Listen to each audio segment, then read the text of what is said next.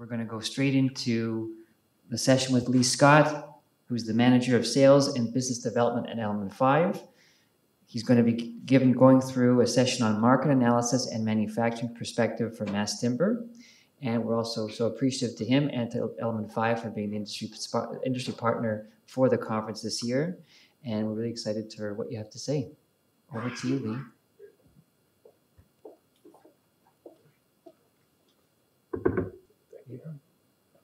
Awesome. You guys hear me okay? Thanks everybody for sticking around on a Friday afternoon. As you said, my name's Lee Scott. I manage sales and business development at Element 5. Just wanted to start off by giving a little background on Element 5. So Element 5 has actually been in business since about 2015. We started off as a company that the business model was actually to bring in material from Europe.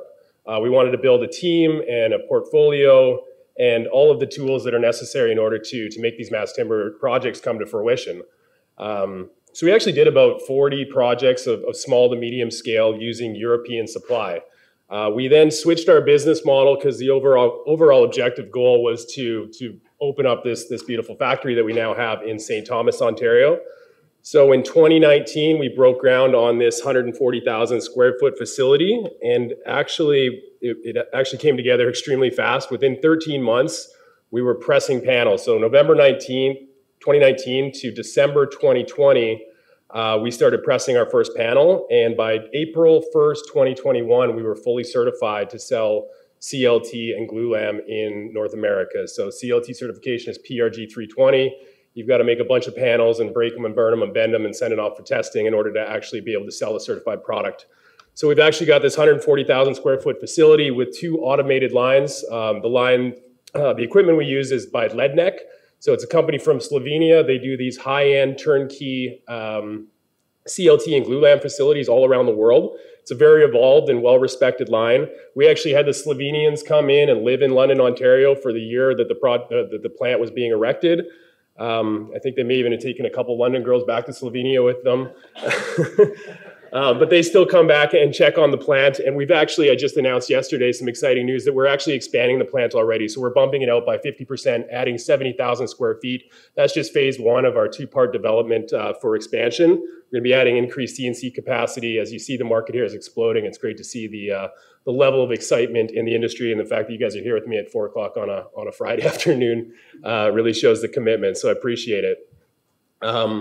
Big question is why is all the excitement about mass timber? So I'm in sales, so I have to find ways to extract the maximum value out of mass timber projects to make them go forward.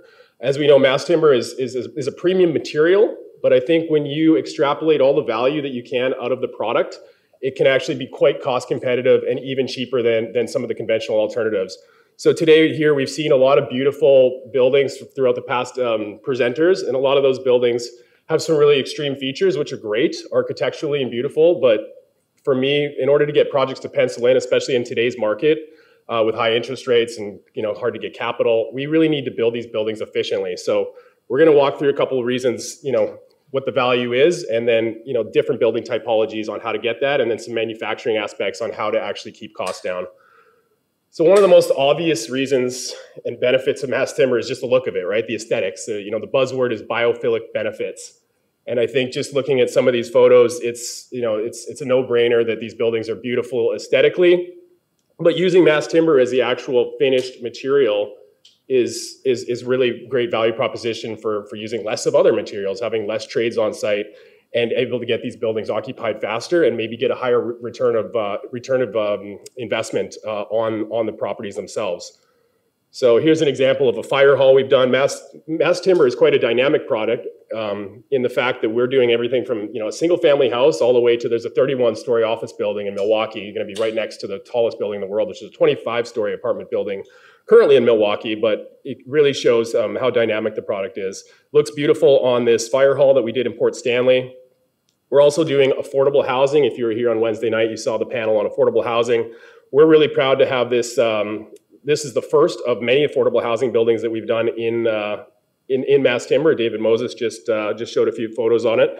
But we were able to leave quite a bit of the timber exposed on this one. But we actually did a lot of in-house testing with acoustics, in order to leave more exposed on the next one. So we had to be a little bit conservative on exposing timber on this one. You can see there on the photo on the left that the exterior facade is covered up in drywall. Every second unit on this one, we had to checkerboard it. So on the next unit over, the facade, the interior of the exterior wall, the interior face of the exterior wall envelope was exposed and the ceiling was covered. So we had to do this checkerboard effect. Since then, we've done in-house testing or in-field testing, pardon me, to actually expose more of that. So on subsequent buildings, we've actually been able to expose all of the timber. And you can see here exposed stairwells in the middle picture there, and an exposed canopy. You'll notice we went to a Douglas fir for the columns where they're exposed because they hold up to the weather conditions a little bit better. So making smart choices on your species is a really smart thing to do early on. This is a building that we're doing with the same typology. It's 6 stories. It's passive house, so we're utilizing some of the thermal preference of mass timber for the exterior wall envelope. We're getting a high performance wall envelope that helps achieve their passive house standards. And we've gone to 6 stories with this typology. It's the same team, Edge Architects, Malul Blamey is the GC, same structural engineer of record. Element 5 is doing actually most of the mass timber engineering on these projects. But as more and more knowledge is passed to local engineers, we hope to, as Patrick Crabb said in his presentation, do less of that delegated design and just actually manufacture more product. So this is a really cool building that's going to be actually going up in Hamilton, the City of Hamilton Housing, later this fall. We just completed the Enbridge Operations Center. Enbridge, oil and gas company, wanted to have, utilize the sustainability properties of mass timber. Plus they got a gorgeous looking building in Ottawa. You can see here some of the interior shots. It's an operations center, so you had some high double-story columns, beautiful post and beam design. We integrated steel brace frames to resolve some of the lateral forces. So Element 5 did a lot of the engineering with Walter Fetty. This building turned out amazing, and Enbridge is very happy. They're doing 2 more here in Toronto area, starting up soon. You've got Audi Canada, who wanted to utilize some sustainability benefits of utilizing mass timber in their EV charging station. So if you're driving down the QEW, you'll see this EV charging station that's just completed earlier this year with these beautiful glulam structure integrated with the solar panels and a steel support structure. So a bit of a hybrid. Perhaps one of the most tangible benefits of mass timber is the construction schedule. So on average, these buildings go together. On average, I would say, we might have some issues here and there because it's a new industry, but on average, if we can do these buildings 25 to 30% faster than a cast-in-place concrete building, that has a huge benefit. So the buildings are lighter, which is another benefit, but that means you're using less concrete, you have less soil remediation. We can fabricate the building in our factory, which is just 2 hours down the road from Toronto here. We can fabricate that building at the exact same time that the foundations are done. So when the concrete work is done, we can start a just-in-time delivery process to site. And we can actually, as you saw, prefabricate the building envelope. All of the MEP penetrations are cut in our factory, which allows fewer decisions to be made on site, fewer change orders, fewer site instructions, more cost certainty for the owner. And when the trades are on site, as opposed to making decisions and, oh, this is going here, oh, that hits that pipe, we got to make a change here, better put out an RFI. There's less paperwork, less bureaucracy, things go together faster on site. That is a huge benefit if it's done well. You got to work with good consultants because we've seen that MEP coordination can grind a project schedule to a halt. So MEP has to be very well coordinated, but if it is, it's a huge benefit. But it can also be a challenge, so just something to be very wary of. And interior finishes, we talked about leaving as much exposed timber as possible on these buildings. All of that overall, you're extracting a lot of value if these projects are done well. And I've just got a short video here on the installation of the 41-unit women's shelter that we did in Kitchener. So this building was about 25,000 square feet. It's not going to play for me. I have to click it. There we go, touchscreen. So this building was about, like I said, 25,000 square feet, 41-unit women's shelter for the YWCA. It went up in just, I think it was 18 or 19 days. It's a full mass timber structural approach. So we have CLT unit demising walls, CLT floor slabs, CLT stair and elevator cores, CLT roof. This entire building is basically CLT. Not a lot of glulam on the project, but that allowed for a rapid install. And I think even the GC, this was their first mass timber building, was a little blown away about how fast, clean, and precise these projects go together. So they probably could have got the MEP trades in there a little bit quicker to finish out and fit out the building. On this building, you'll see we put on our mass timber envelope system. So Element 5 has what's called our clip system. This is part of the Rapid Housing Initiative, and we actually didn't have enough time to design the full clip system off-site, so they actually ended up putting on the rest of the envelope system on-site. But you can see here the 4-story tilt-up panels that we did with the windows pre-punched and just how fast that went on. I think the entire envelope went on in under 2 days. So pretty amazing. We actually put an identical sister building. Well, that wasn't identical, sorry. It was 3 stories. That one went up in 10 days. It's right next door. So very cool. We've completed another one in North York, at East Willenbury, and we have several other under design and going into construction this fall. So I just wanted to talk a little bit about the different types of construction. You saw an all CLT wall solution there. In Ontario, we're allowed to go to 12 stories now, but the design you pick is very important early on based on the fire rating. It's going to impact your structural grid, which I'll talk a little bit more about. But one of the most obvious and conventional solutions here is a post and beam solution. So this is a building that we did in Laval. It's I think it was a 50,000 square foot post and beam structure. It's called Code 440. But you really want to be conscious of your lateral system. If you're using CLT and glulam as a post and beam, you want to understand what is your lateral. Are you going to use CLT cores? Are you going to use concrete cores? And that really is dependent on the height of the building. Are you going to need additional CLT shear walls? Or are you going to use steel brace frames? Are you going to integrate other materials? A lot of those decisions are going to have to come very early in the design process. And that's why we come on as a design assist partner very early on, I would say almost 80% of our projects now. We come on in schematic design or design development as a design assist partner to help make these decisions, because they can be absolutely crucial to whether that project is going to pencil out.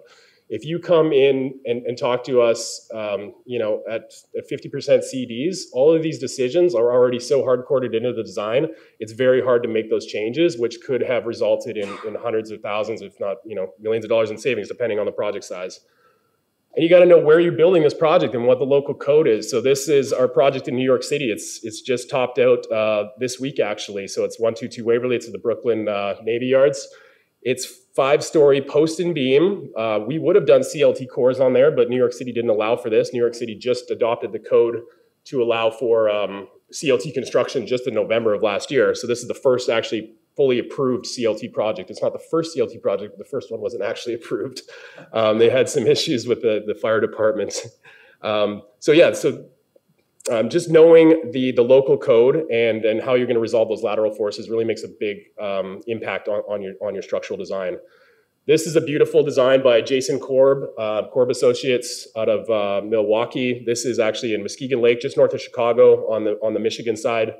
Korb also did the Ascent Tower. So this one is actually going into our factory production, I think in the next couple of weeks. They're just finishing out a little bit of MEP coordination, which is typical for some of these jobs. But beautiful building going to Michigan. Michigan is really actually exploding in the mass timber world right now. And this one we're really proud of. This is a 243,000 square foot distribution center, so commercial industrial. I believe this is going to be the first full mass timber commercial industrial building in North America. So Prologis is really leading the way in bringing this into the industrial space, and they are doing this, for a lot of sustainability reasons. They want to be net zero by 2030. It's part of their overall corporate goals and their ESG goals, and mass timber is helping immensely with that. So this is going to be one of their flagship buildings going up in Brampton. We're working with Aspect and Gravity Engineering on this. It's moving full steam ahead, and we hope to be on site early next year. So another methodology is point supported. This is the famous Brock Commons building. You'll notice on this building, if you're not familiar with point supported, that the column grid is a little tighter. You've got more columns, but you're utilizing the two-way spanning action of CLT. And what that does is it equals more columns, but it equals 0 beams. So this is, it's post and plate or point supported. So in jurisdictions like, the GTA, where you have these design criteria of like a wedding cake step back design, point supported can be a solution that allows you to have your column grid straight up and down. Sometimes step backs inhibit and they create load transfers. which are really cost prohibitive on a mass timber project. So having your columns straight up and down and your load paths straight up and down is really important to mitigate cost increases. So having a point supported solution, this is a design that Aspect had done on a building we were looking at here in the GTA. There hasn't been, I would say, a lot of point supported systems done, but I think there's a lot of potential there in the future. This is the one we've already talked about, full full CLT wall solution.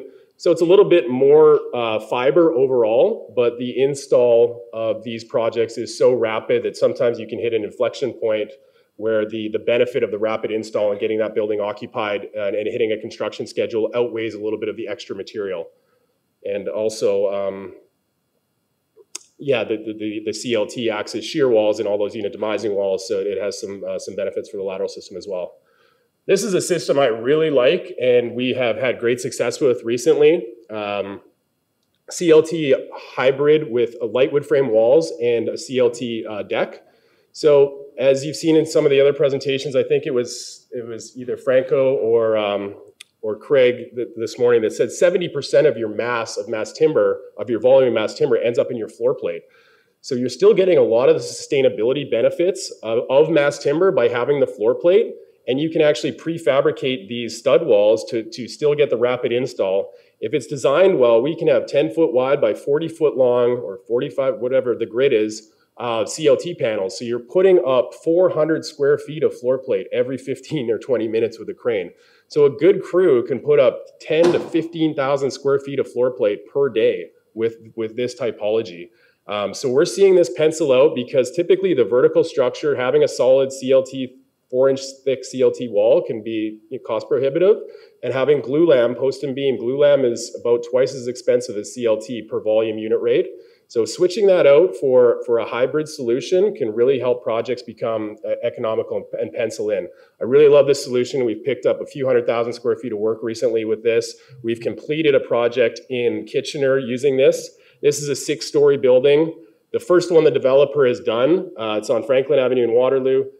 It's 10,000 square feet per floor plate. They left the roof as conventional joists. When they got to the roof, because they wanted a data point, because we're doing 4 buildings on this intersection, they left the roof as conventional joists. It took them 2 weeks to put on the roof. Every other floor went on in 1 day, and they buttoned up the connections in the next day. So 2 days compared to 2 weeks, even on a 60,000 square foot building, that equaled weeks of savings.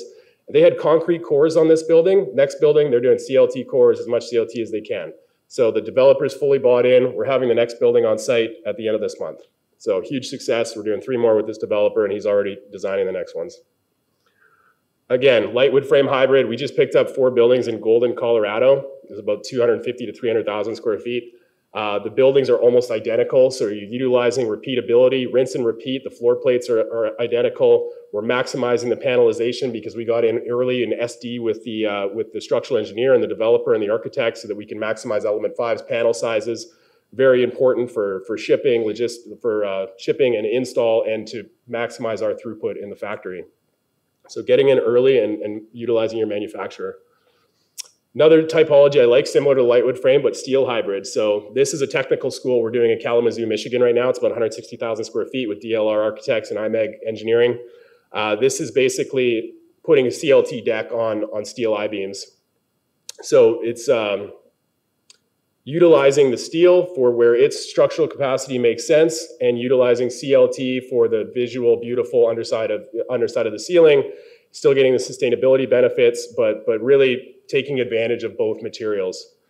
So great typology. I'm seeing this go, like the new Cornell University in Ithaca is this typology. There's a bunch of data centers going in the United States right now with this typology. We're doing that. Like this is really taking off as well. And all of these buildings are going to end up being some sort of concrete hybrid. They're going to have concrete foundations. But I would say, and I mean, it's a little bit of opinion-based, but above 6 stories, you're probably going to switch to a concrete core. I'd say 6 stories and below, we can easily do a mass timber core and lateral system, maybe mixed with steel brace frames. But having one material typology for the whole project and construction sequence really eliminates a lot of coordination and integration with different materials. But when you get above 6 stories, the lateral force resisting system usually indicates you're going to go to a concrete or another material, which is fine. So probably one of the most important ways to make a mass timber project pencil in is the structural grid. So, and this is usually defined very early in a project. So the structural grid is by far the most important part, in my opinion, of making a project viable. So we get projects from architects all the time that are, they've gone down a path and their grid is 6.5 meters and it just doesn't work well with CLT, right? If a building is 6 stories and below in Ontario, it typically has a 1-hour fire rating, and I can get a 1-hour fire rating with my most optimized 5-ply panel. So it's 175 millimeters thick. You get a 1-hour fire rating out of that inherently at 6 meters, about 20 feet, if I'm continuously spanning over 2 bays. If it's 6.3 meters, I've got to up the volume, or I've got to put a purlin or a column down the middle of the bay. So keeping it within the design constraints keeps the volume of wood. And what defines an effective mass timber project is your ratio of volume of wood per square foot. Keeping that as low as possible is going to make projects go ahead. I know the last slide on these presentations says more wood equals less CSO, or less CO2, but it should really say more wood buildings, because more wood in a building is actually probably going to make it cost prohibitive. We're trying to keep the volume of wood as minimal as possible, because typically about 60 to 70% of our cost as a manufacturer and of these buildings is the fiber itself. Most other conventional construction, it's the labor, the time on site, all of that drives cost. The material is cheap. So concrete is cheaper than mass timber. There's no secret there. But if you're extracting all of the value that we've talked about, keeping the volume of wood down, that's where that tipping point is. And we're going to put up a building with 5 guys and a crane, as opposed to a concrete building that has formwork and rebar and tons of trades on site. So it's just a different way of thinking. But the structural grid, you need to consider the strength of the CLT, what species it is. We work with SPF because that's our regional fiber wood basket. If you're in the southern US, you're working with southern yellow pine. If you're on the West Coast, you're probably working with Douglas fir. They all have different design constraints. We all have different span tables. So know who your manufacturer is, know who you want to work with, design your structural grid, and then design the architecture around that. That is the best way to make projects pencil in. So you can see here, also just one little tidbit is have an even number of bays. If I'm 2-span continuousing over 2 bays, if I have an odd bay at the end, that means that I have to simply support for 1 bay. And if I'm simply supporting, I get about 20 to 30% less structural spanning capacity out of that panel. If you're double spanning, continuous span, you get a negative bending moment, and you can span 6.1 meters. If I'm just a simply supported span, I'm only spanning 5.2 meters. So having an even number of bays and being able to utilize 2-span continuous for each bay is really critical. Now, if you go to 2-hour fire rating, so if you go from 6 stories to 7 stories in Ontario, it's a big deal. Like the developer might say, hey, I'm going to increase my performa and get more units and more doors. I'm just going to go to 7 stories, but that completely changes your entire structural design. Now if I want to use a 5-ply at a 2-hour fire rating and leave it exposed, I've got to decrease my structural span to about 18 feet and to hit that 2-hour fire rating, or I need to go up to a 7-ply panel. And if I go from 175 millimeters to 245 millimeters, I just increased my volume of wood by nearly 40%. That project's probably not going to pencil any longer. So you got to understand your fire rating, your acoustic rating, your structural grid. These are key to make it work, and then understand your assemblies. So on the left there, you've got a standard 1-hour fire rating, 5-ply CLT panel. You've got a 10 to 15 millimeter acoustic Genie mat by Plytech. Likely, most of our projects have been using the Plytech Genie mat. And you've got between 1.5 inch to 3 inch concrete topping, depending on what you're going for, and then your finished floor assembly.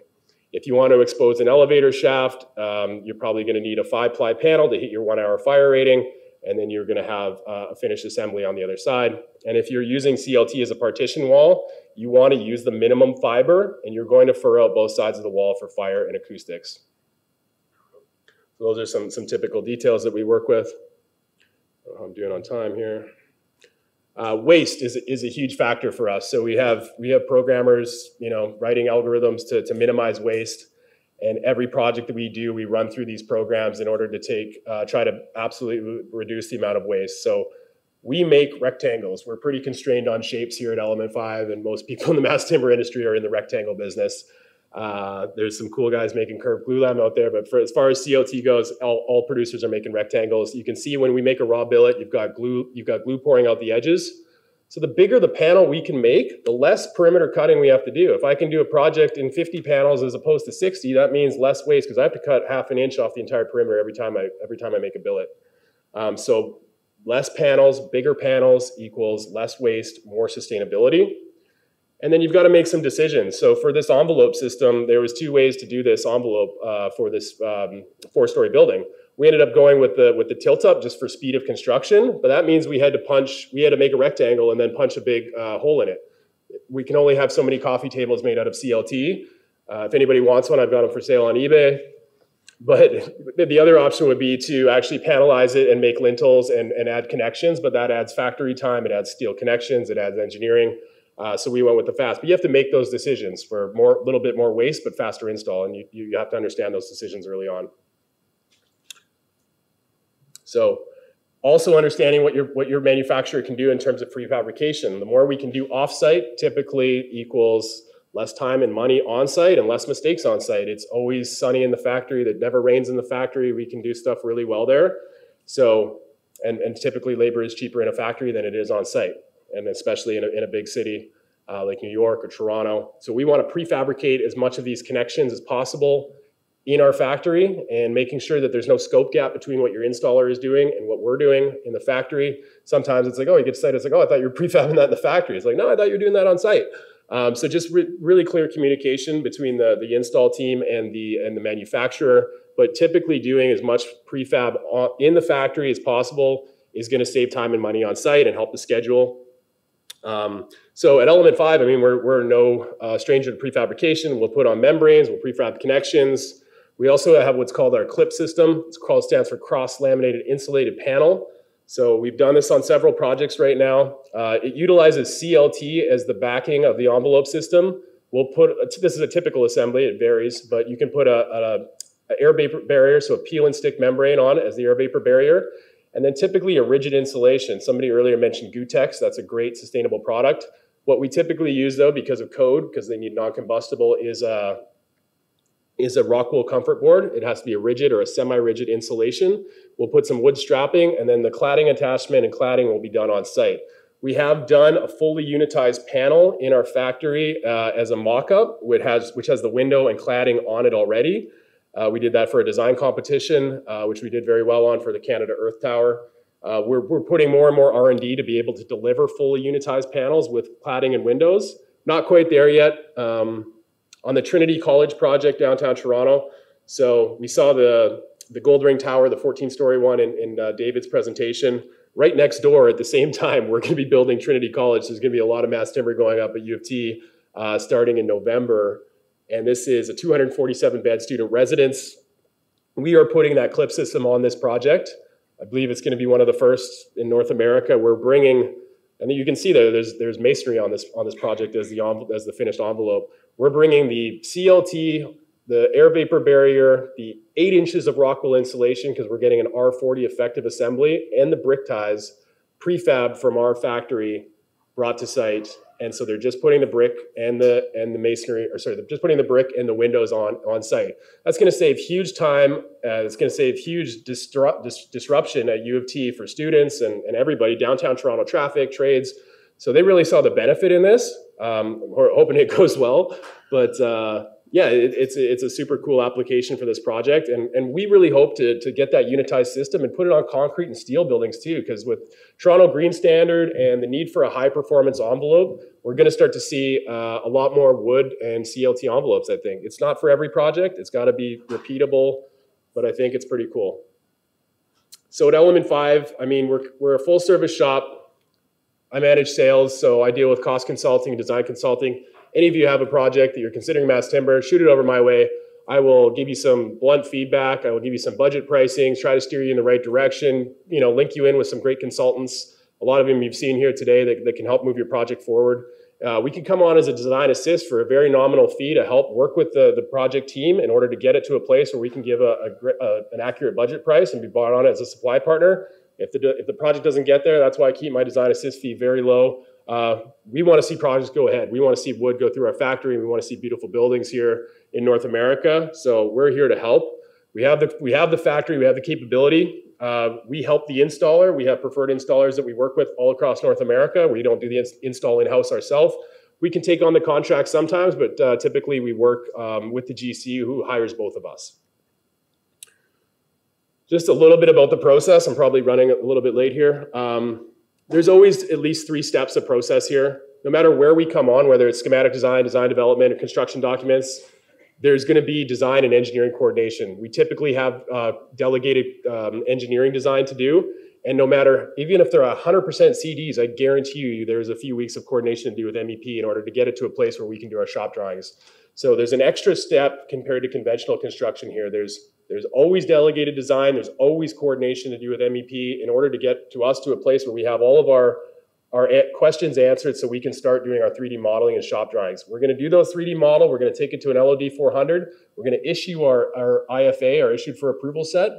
You're going to look at that. The consultants are going to look at that. Building department's going to look at that. They're going to approve that as noted. They're going to revise and resubmit, whatever it is. Once we have those approvals and they're fully finalized, that's when we can manufacture and procure stuff.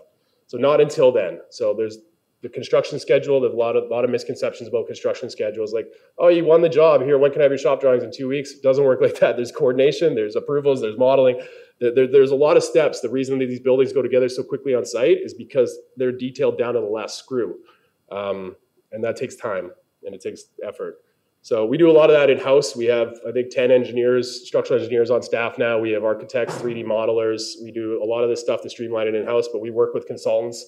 It's a big bottleneck for us to do every project and to facilitate the shop drawings and engineering on every project. So we need more partners in the industry that can bring us fully vetted models to fabricate so we can hit our capacity. Yeah, there's a lot that we can do to streamline processes. So getting in early is really key. Early engagement, can't stress it enough. Bring me a napkin. That project in New York, I started working with the architect literally on a napkin sketch when we were in a coffee shop in Brooklyn. And now it's being constructed. Pretty cool. I'm really proud of that. But just nailing down that grid and understanding your constraints early, working with the AHJ, understanding the codes. And then for us, we're becoming busier and busier. If we can be engaged earlier, we can start planning for your project in the factory. If you come to me with an LOD 400 model and you want stuff in 6 weeks, I mean, we're booked out until Q2 next year, but we can work with you early on in order to hit your schedule if we're working from, if we're aiming for a milestone schedule and we understand the deliverables early on. We also want to help design out the complexity early on. So earlier you can give me a call, the better. So that's it. Take some questions. Thank you for your time.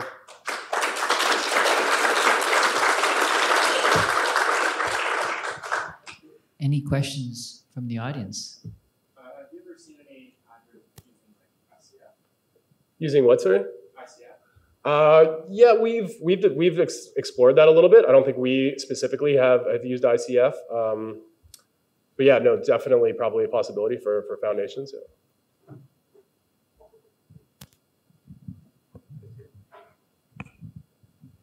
Just on that lightwood frame typology you showed up there. Yeah. Am I assuming or understanding this right, that in that situation, the lightwood framing takes place of your column grids? Correct. Yeah, the lightwood frame would act as a load-bearing wall. Yeah. And then with that, is there additional encapsulation that has to happen?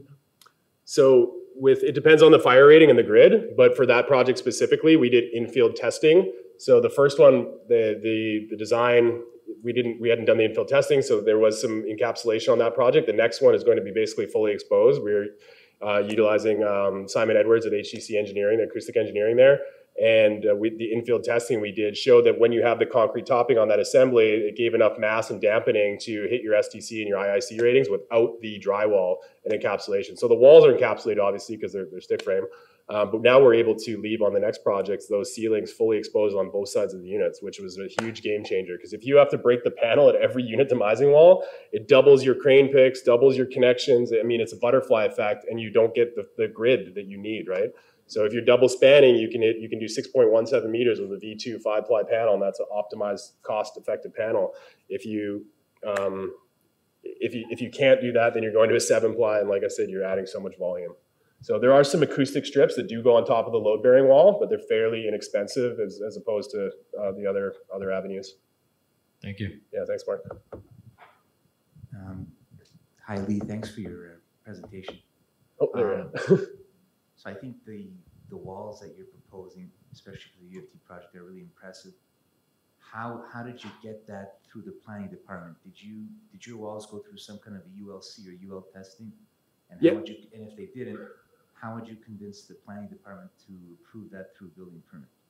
Yeah, no, it's a good question. We work with RDH Building Science Group on that. It's definitely an alternative solution at this point. It's an engineered solution, involving the AHJ and the building department on that. We've effectively done that on a few projects. This will be the largest one, but yeah, right now it is not like a standardized product that has been UL tested. It's an engineered solution and an alternative solution through the building department. So then, I guess maybe you sort of follow that strategy in getting those authorities in on it early and saying these are the walls we're going with. Yeah. And you provide ASPs or engineering judgments for each wall and floor. Exactly. It's a process, and when you go through an alternative solution, you definitely want to involve the AHJ as early as possible and make them feel a part of the solution, right? You want to help them feel a part of the design process. You don't want to, just throw a building permit building permit set at them and they've never seen it before. So, that's a key to success, is just early involvement and engagement and working with the AHJ. And that project's been approved, or it's in the process? Yeah, that project is under fabrication and is going to be on site in November. So congratulations. Yeah, thank you. Any other questions? Up in the corner.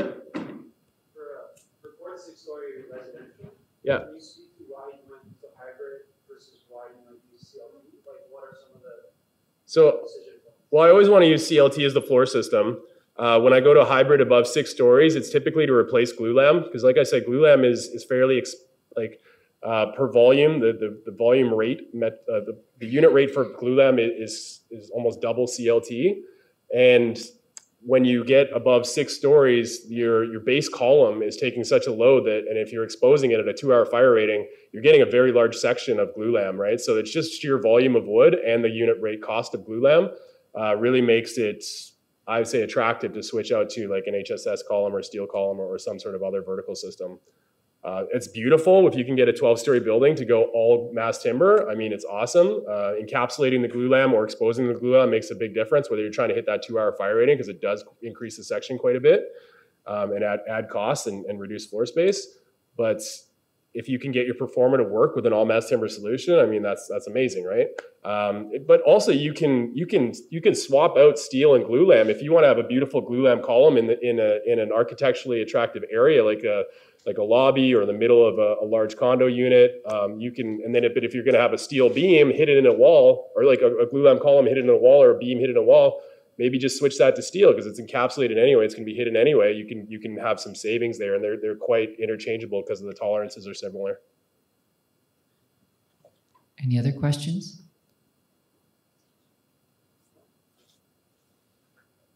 Lee, Great. thank you. Thank you, guys. Appreciate it.